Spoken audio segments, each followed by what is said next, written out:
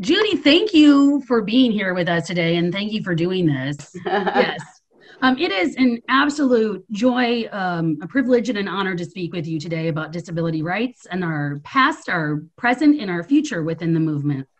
I'm Susan Reynolds, and I'm the field organizer with the National Center for Learning Disabilities. I am a learning disabled adult. I actually have two learning disabilities.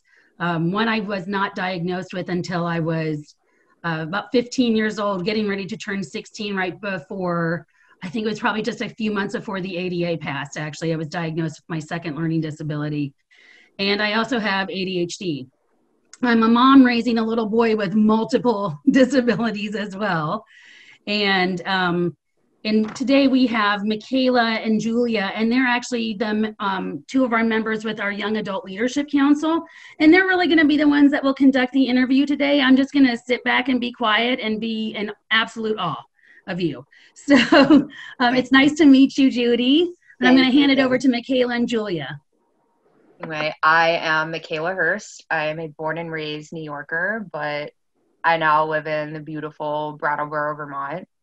And I'm a graduate of Landmark College, and Landmark is in Vermont near Brattleboro, and that was one of the ways I found my way back here. I love Vermont. It was the place where I achieved so much success and my life changed for the better because I learned how to learn. I was diagnosed with NBLD and LDNOS when I was 14. I was in the 9th grade, and I was struggling in physics and geometry because they're so visual spatial, and pretty much all my other classes as well. But fast forward to today at 26, I have a master's degree in social work. I became an MSW so I could work with all students, LD or visible. And I am also a proud member of the YELC and community organizer teams with NCLD.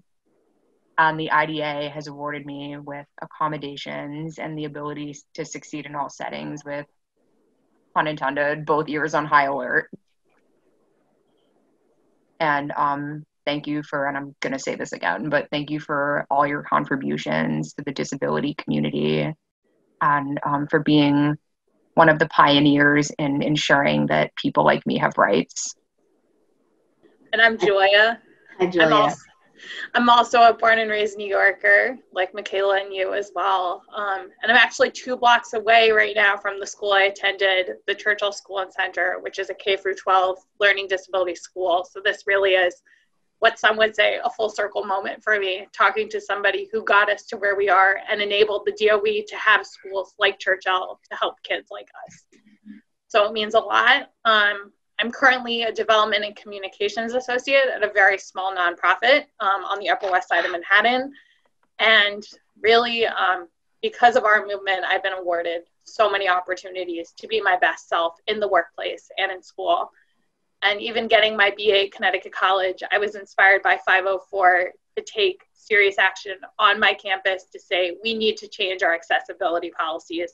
Because if we can have a diverse Black and white population, we can have able-bodied, disabled, and everybody learn here. Your laws and your ability to get people to organize inspires me tremendously, even in my work as an environmentalist too. So it means a lot to speak with you and to hear from you today.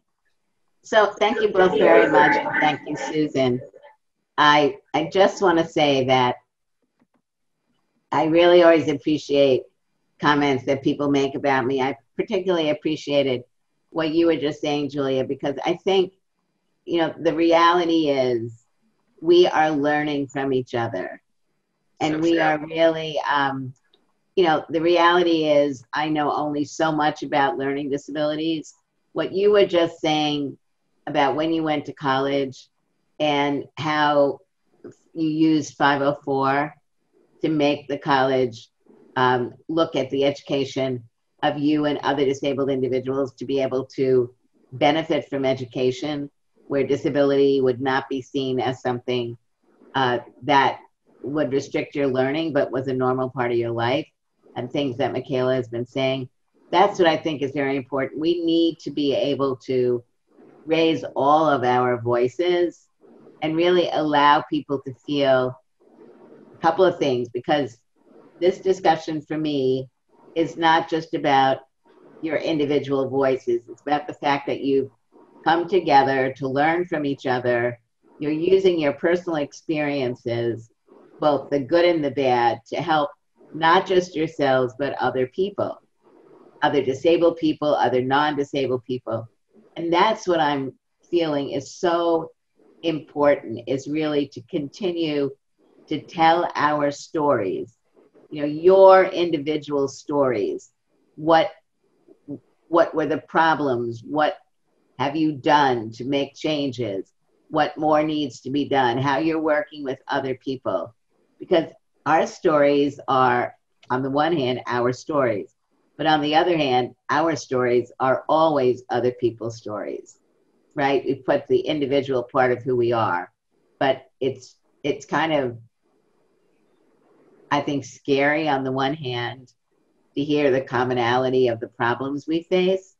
But I think it's also really exciting when we can bring those problems to the surface and talk about what we have been able to do to make changes and what more needs to be done. So thank you all for the work that you are doing. Thank you for all the work that you've done. Thank you. I think that leads. What? I'm so sorry. I think that just leads so well into our first question about the time before we have 504 and the ADA. When did you think you realized that there needed to be protection for people with disabilities like yourself? So I would suggest for people in the audience that if you haven't seen the Netflix film Crip Camp, that would be great. And also, I have a book. Let me show you the.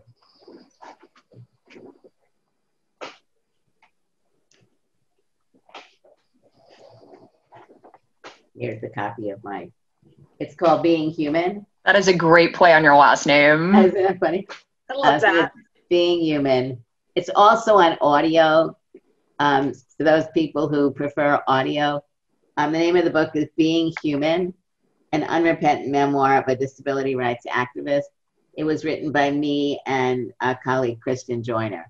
And the book is read by a woman named Ali Stroker, who is, you know, Ali? Yeah. I've watched Ali for years, and watching her win a Tony Award a year ago left me in tears and inspired me. Anyway, I asked her to read the book, and so she's the one. You can get it on Amazon, or you can get it on Barnes and Noble or bookstores in your communities. So in answering your question, you know, what was life like before 504? And what made me begin to think that we needed to be making changes in laws? So it's a great question. And I would say I and many of us with disabilities who were really, you know, emerging from being teenagers into young adults like both of you are, we were learning from what else was going on. So at that time, you know, in the 1960s, there was the emergence, or I won't say emergence, but clearer visibility of the types of race discrimination that were happening in the United States and the actions that people were taking. So and television played, for me, a very large role in this. The fact that news now could be seen, and we were seeing not only what the barriers were, but we were learning from people about the forms of discrimination and how people in these communities were fighting back against injustice. And, you know, in the 1960s, the 1964 Civil Rights Act, the 1965 Voters Act, those pieces of legislation, the 64 Act did not include disability. And so as we were coming together and recognizing that what we were experiencing, was discrimination, even though others didn't necessarily call it that, we were beginning to learn that word and learn to own that word. We were recognizing that there was something in the United States where laws would be passed that would make it illegal to discriminate, and the fact that if discrimination was proved, that actions could be taken to make changes occur. So these were things that we were learning as we were going. And, you know, I didn't know lawyers at that point who were studying civil rights law. But as we began to develop a movement, and I think that's really what we saw emerging more in the late 60s and 70s, something that we could stick the word movement on. It wasn't just individual voices fighting for individual solutions, but we were recognizing we also needed to be more cross-disability. We needed to really understand not only our stories as someone who had polio, but what were the stories of people who had cerebral palsy or muscular dystrophy or epilepsy or whatever other words were being. And you know that learning disabilities came into law under the Education for All Handicapped Children's Act, but learning disabilities before 1975 really was only emerging, right? And all the different classifications that you all talk about, those are things that continue to evolve.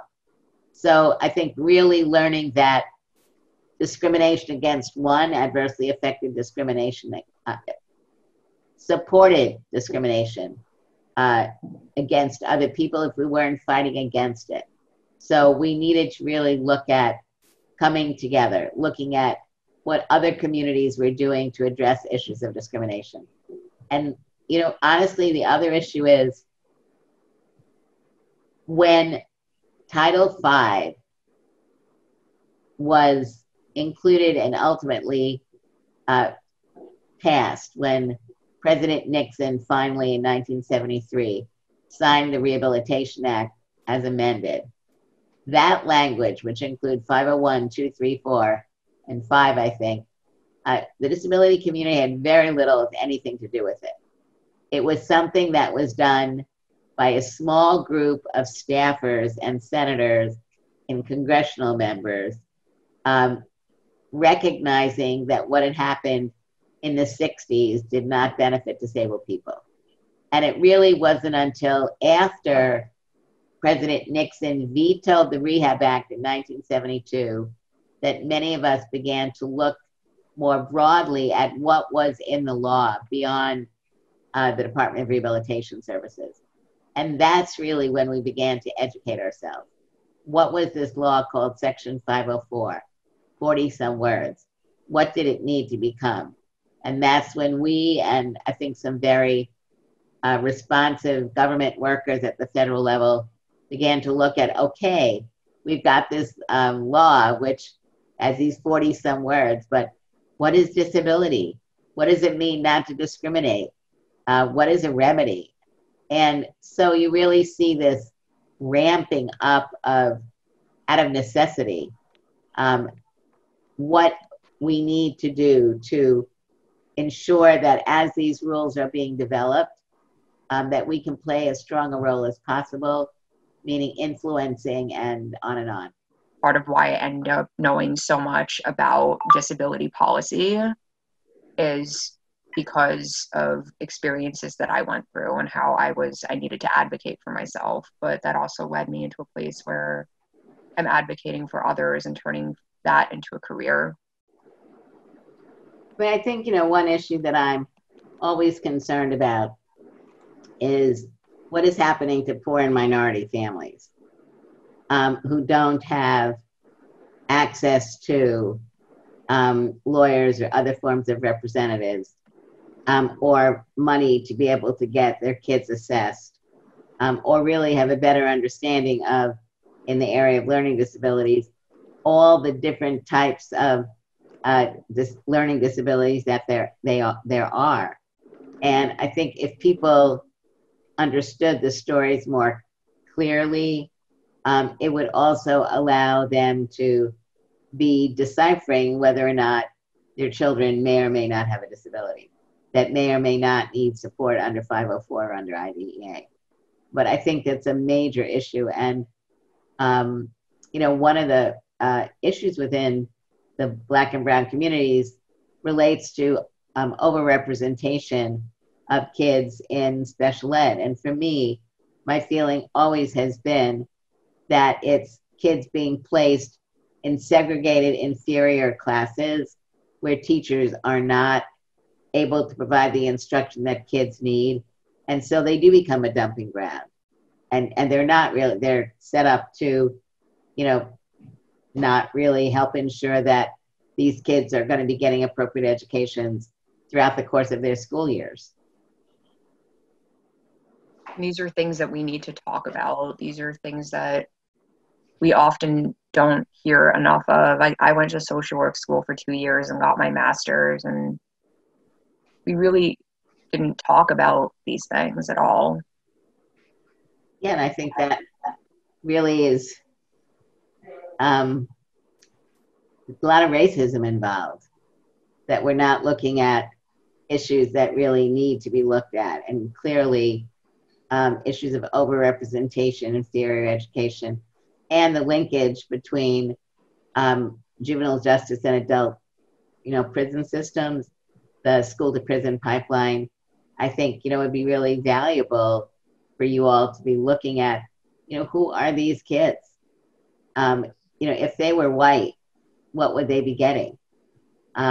Because there is such disproportionate problems. And when you look at the prison system, right, juvenile, 60 to 70% of these kids have disabilities, the vast majority invisible disabilities, mental health, intellectual disabilities, and I'm sure significant numbers of kids with various forms of learning disabilities. It's really just disheartening to see these things and to think about my own experiences. And I admit, coming from privilege and having the opportunity and having two parents, my dad's a teacher, so having a father who was an educator who knew the law and knew the signs, because at 3 years old, I wasn't developing properly and had the money and the power to say to his medical friends, I need help. And that's privilege, to acknowledge that and to hear that these stories are continuing on, that families can't afford doctors and lawyers. It says our system is broken. And to even think about like what we're talking about today, that we have our movement and we're still going. And We're that's still Evolving. Like, I wasn't diagnosed until I was 14. I was diagnosed with the hearing loss right before I turned 7, and my mom is deaf. So that wasn't totally surprising. But I also, like Julia, came from a place of privilege. I grew up in a private school. I had a neuropsychological evaluation, private, was done by the best. And even though I come from a place of immense privilege, I still fell through the cracks. A student with a learning disability just wasn't really understood. And I didn't even understand myself. Right. Really until I got to college. Nor should you be expected to. I think there's a lot of expectations for people like us to know exactly what works for us at all times. And especially now, being 2 years out of college, I'm still trying to figure it out. And people say to me, you've had 24 years to do this. You don't know? And I said, no, because when I was 21, I got a nonverbal learning disability diagnosis. I had no idea what that meant. Well, neither do most people. What does it actually mean? I always joke that if you walk into a room, you understand 40% of what's going on, not even 40, maybe 30%. And a normal brain, what is normal, will understand 100%, maybe 90, I'll get 30%. And to this day, if somebody tries to hug me, I will not want to hug them. I'm very weird about touch and sensory and little things, like my brain's wired differently. And even disclosing my learning difference to my boss last week, trying to explain, hey, I'm going to need technology on my computer for word processing so I can make sure I help deliver the best results in this campaign we're going to launch next week. And that says something, that 24 years in, I'm still figuring this out. And because of our movement and even my experiences at Churchill School and then Connecticut College, I'm still learning. I go back to Churchill and the parents are marveling, oh, you've done great things. I said, I'm still going. I'm not done yet until I'm going to go to my grave not knowing what works for me until I test out every water possible. Like, there's going to be a great software in 10 years for auditory. We're not there yet. It says something. Yeah, I mean, I think also the design of technology and is also influenced by the needs of people, right? So the more people can discuss, you know, what your various disabilities, how they impact your life, people need to understand that, designers as an example, so that when they're designing new software, there are ways that they can, you know, I'm not a designer, but with all the things, you know, that continue to be evolving, understanding what barriers people are facing and how technology can potentially be of assistance in helping people on an individual basis be able to address these issues. If you knew everything now, that would mean that there would be nothing evolving. So you would never want to know everything now, right? That's exactly right. And I constantly say to them, if I knew everything, what would be the point? Because if we know everything, we're going to get back to a really bad place of danger and uncertainty. And, you know, we don't know everything. Sometimes we want to know, but we don't need to know. Right. I think all of that sort of leads to my next question. Judy, you were a legislative assistant on the U.S. Senate Committee on Labor and Public Welfare in 1974, and you helped develop the legislation that would go on to become IDA. And what was happening in the U.S. to drive the advocacy and need for the IDA? Because I wasn't around in 1974. What did that look like? So when I started going to school in the 1950s in Brooklyn, you know, I was denied the right to go to a regular public school because the principal deemed me a fire hazard. There was a teacher that came to my home 2.5 hours a week. That meant that at that point in time, the Board of Ed in New York acknowledged the fact that kids were not being educated and that they needed to do something. The something was clearly not equivalent. And the special education classes that I started to go to when I was in the middle of the 4th grade, those were classes that were being set up in New York City as a result of parents, primarily who had kids with cerebral palsy, because United Cerebral Palsy was really fighting to get kids in school, literally in school. So these kids were going to special classes, whether or not they needed additional supports. You know, they could have potentially been in a regular class with some support, but these HC classes were set up. So we, could you repeat the question again? I got lost, sorry. Absolutely. I know it's kind of long. So what was happening in the US at the time to drive the advocacy and need for the IDA? Right. So parents were beginning to organize. They were getting clearly an inferior educational system for their kids, but at least kids were not staying home every day. In many cases, keeping them out of institutions because they were out of the house during the day.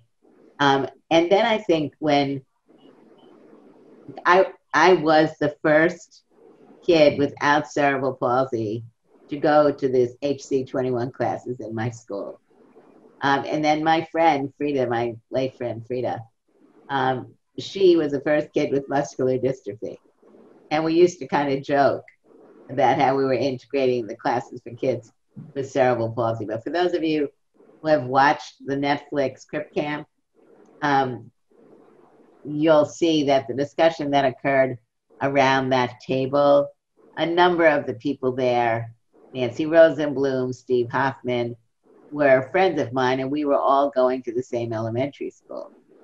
And so what my mother and other mothers were learning at that time when we were in elementary school was if you used a wheelchair or had a mobility disability, you went back onto home instruction. So my mother and other mothers really fought to get that changed. And that's when the Board of Ed made some high schools accessible. And there were some newer schools that were being built. So they were already complying with New York State laws on accessibility, which were very heavily influenced by disabled veterans who had come back from the Second World War. All these pieces are really historically very interesting. So we really were moving as we were learning. And that ability to continue to kind of change as things were moving forward was very important. And it also really enabled those of us with disabilities ourselves as we were getting older to recognize that we really had to play a more prominent role in what was happening.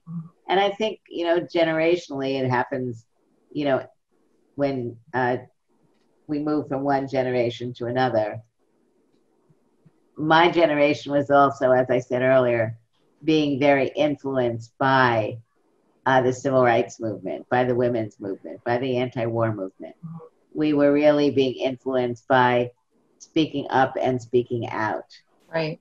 And I think that was all very important. Thank you. Also, leading into that, as a lifelong civil rights advocate for people with disabilities, what is the most significant positive change you've seen within the disability rights movement? For me, the positive change that I've seen, there's so many. Obviously, the ability of voices to come together, to get laws passed, to get regulations developed, to deal with enforcement, to get people in the community who have protections to learn about what these laws say, how they can impact their lives. The expansion of our movement, so they were moving away from being so stovepiped. And I think that's very important. The recognition that our movement, not only in becoming cross-disability, also is expanding to be a racially diverse community where we recognize that all of us need to be a part of the solutions, and that, every individual person, but also communities, experience different things, and having people from those communities be able to work with people within communities can also be very beneficial. As I'm a Jewish person, and for me, I'm not Orthodox, and if you're going to be dealing with families who have kids with disabilities, and they may be Orthodox, they may have certain ways that they're going to do things that are not typical. So being able to understand what some of the cultural issues are in different communities is very important, which is why I think diversity is so really important. We have to reflect the people we represent. Otherwise, we're not really representing people. And their voices are not able to come forward as they must come forward, where people can feel empowered. I think other positive changes are, as our movement evolves, we are beginning to slowly have an impact on other movements. So while I believe that our movement is becoming a more diverse movement, I don't believe that other movements are really integrating disability yet as they need to be. Because if the women's movement really integrated disabled women into their movement, it would have a very powerful impact. So if we look, for example, at the women's movement that looks at issues around violence against women. So we know that disabled women are disproportionately experiencing violence compared to non-disabled women. And we know that non-disabled women who experience sexual assault are likely to acquire some form of a disability. But if the women's movement itself doesn't get it, then they are not appropriately representing women who in fact are experiencing these barriers, these forms of discrimination. So I think, in looking day by day moving forward, we need to be ensuring that we are not only expanding our movement, but that we're really strongly influencing other movements, that they understand why they need to be expanding what they're doing to be inclusive of disabled people. Just thinking about our next question, I was really mesmerized when you were talking about television being this medium and getting the movement out there. And right now we're kind of in that age of fast media with social media and everything happening online, even watching a Democratic convention on a live stream last night. Can you speak a little bit about how the movement will go forward in this age of technology and social media and even cancel culture? So honestly, what's your answer to that question?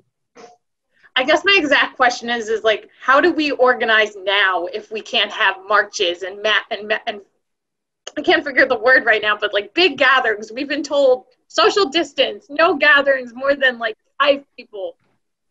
Where do we go if we can't protest? I mean, the reason I was asking you what your answer to that question is, the social media is something that you're all growing up with. You're learning it. I'm struggling learning it. There are all these new things that are coming out regularly, and I haven't caught up with what was put out yesterday. So I'll answer part of that question, but then both of you, I think it would be great for you to give your input. I guess for me, in some way, even knowing, people talk about how social media is exploding and giving disabled people opportunities to talk and meet other people in a way pre-COVID didn't occur. So for me, as someone who's older, I want to know more about that and how to access it. Because honestly, I'm not great at it. I work with, 2 younger people who are obviously way more knowledgeable than I am, but I think it's important that intergenerationally we understand the different forms of social media, not only to learn, but also to put things up and out. I think as far as the ability to gather, I am sincerely hoping that we are on pause, not that we are going to go to a place where demonstrations will no longer occur. And I think what we are seeing with Black Lives Matter as an example is that there really was somewhat of a pause because the numbers of people that would likely have come out, including people like myself, because of my age and my disability, I didn't go to any of the demonstrations, but I did use social media to express my views. So I think we're really we're living in a completely undefined period of time where we really don't exactly know what's next. But I do think that one of the principles we're operating under is we talk about 61 million disabled people in the US. We do not see anywhere near that number of people expressing themselves using various forms of social media and others. So we're needing to be able to reach out to people to help them see the value of their stories, helping people to create their stories, and helping people to learn how to put them forward. And how we use social media in a way, not as a substitute to, but as a new tool. And that when things open up more and we can go back to having demonstrations, it's not an either or.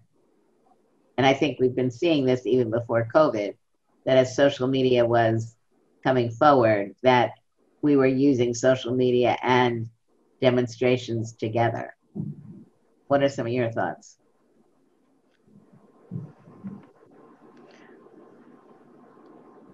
think in general, social media for me is good and bad. I make a living promoting nonprofits on social media. And I think because of that, I've backslated my activism online.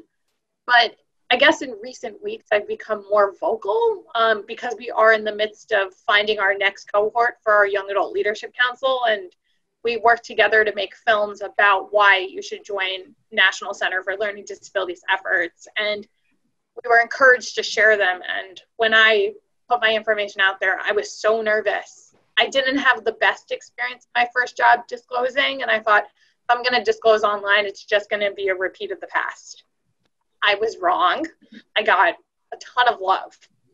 And a lot of people asking me questions like, how come I didn't know National Center for Learning Disabilities was a thing? And that was huge for me to get that love and acceptance, and more people wanted to learn more about my work and just the opportunities I've been awarded through this organization and this group of people that has made its existence to advocate for the 1 in 5. So it really just came from love, and I think we all could use more love right now. And just seeing that love and acceptance made me feel a lot better. And even so forth, like being able to give myself like a pat on the back or even get a hug from my mom, that was a huge deal. Yeah. And I think, quote unquote, seeing the love, but feeling the love. Yeah, you feel it in really strange ways. And I'd like to think I like online love more than I like real hugs, but I'll get there one day. Exactly. When it's appropriate for you.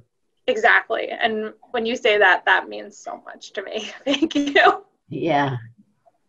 Michaela, do you have any thoughts? I use social media a lot for my community organizing work. And I also, I blog for an organization called the NBLD Project. What is it? It's called the NBLD Project. I can send you more information. What is NBLD? But I blog for them. What is NBLD? Nonverbal learning disability, or some people call it NLD. With me, it mostly impacts my visual spatial awareness, my depth perception. My visual memory is pretty poor. I used to have issues when I was younger with social interaction, and I don't really like admitting that as an adult, because I'd grown out of it and I really just needed to like find the right people.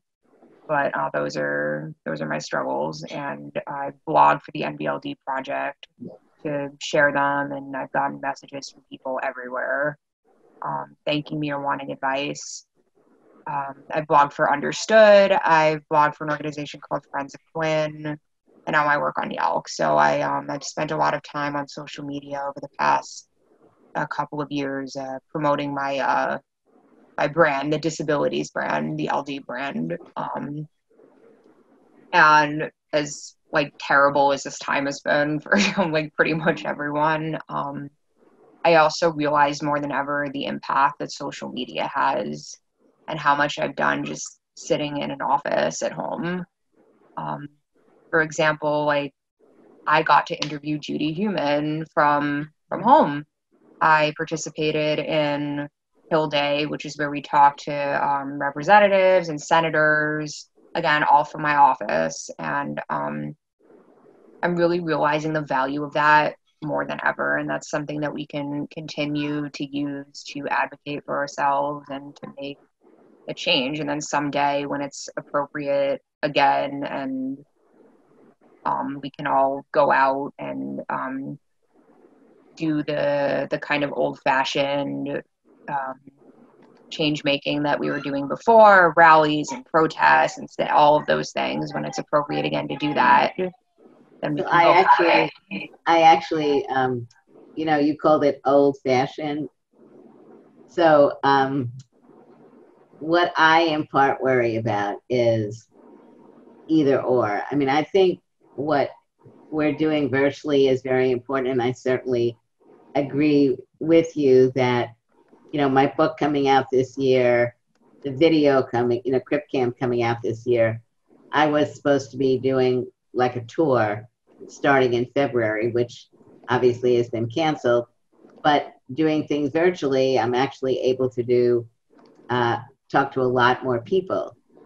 On the other hand, for me, I really like being able to meet people. You know, this is great because there's two of us. Is there an audience watching us today?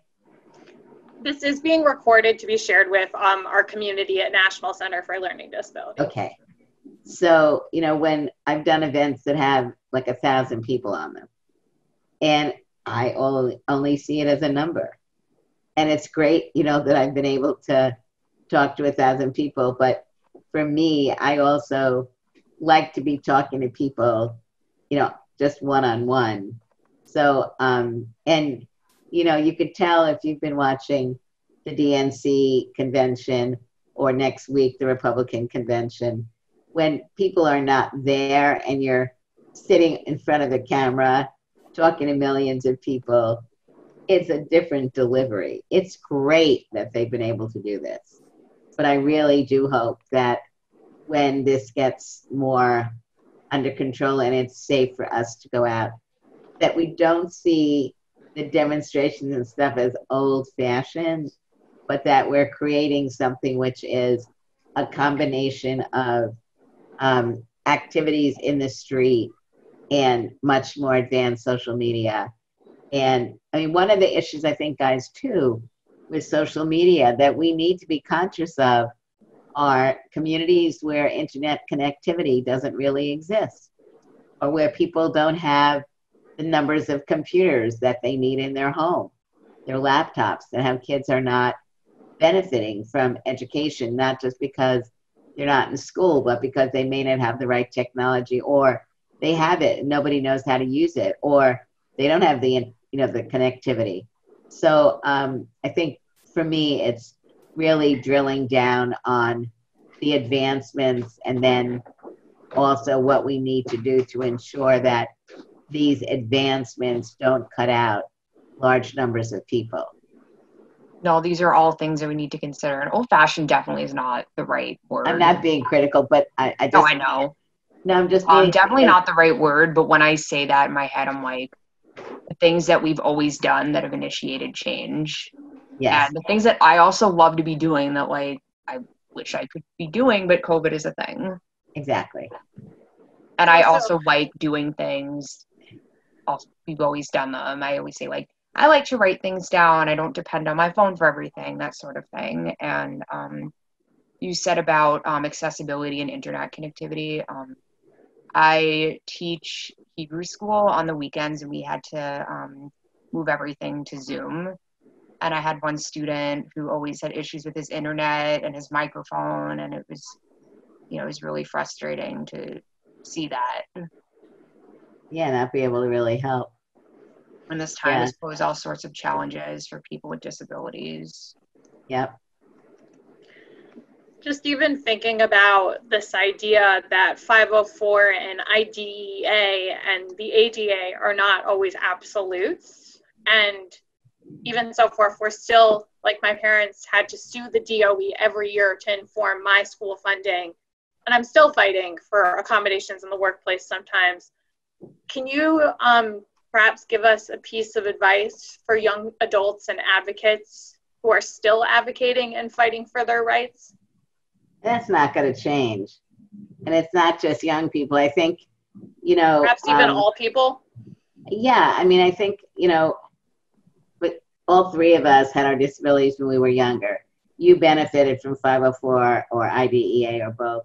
I didn't because there was nothing there. So I think what we need to recognize is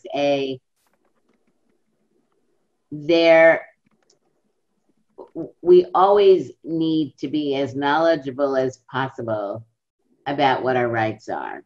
I think we also need to be demanding more go on with our universities and teacher training.